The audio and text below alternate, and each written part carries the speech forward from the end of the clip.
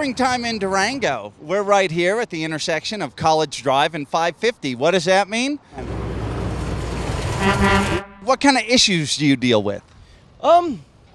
As far as issues go, people can tend to be a little bit impatient.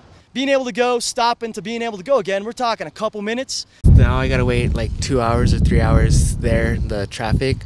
That's the bottleneck right there. And they're messing it all up. The CIA project going on back there? This is a CDOT project. Oh, I thought it was CIA. Okay.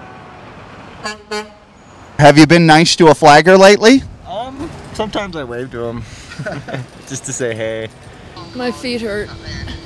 I got a question for you. Have you ever tipped a flagger? No. Has anybody ever approached you and asked you out on a date?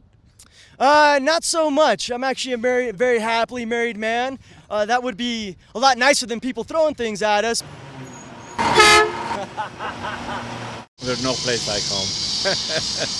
So when it comes to merging, people seem to forget about common courtesy, and they also forget how to read. A lot of times people are just trying to be super polite and get over early.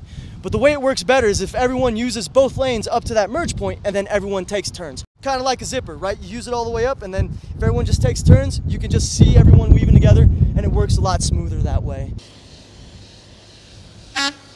Yeah! That is why I could never have this job.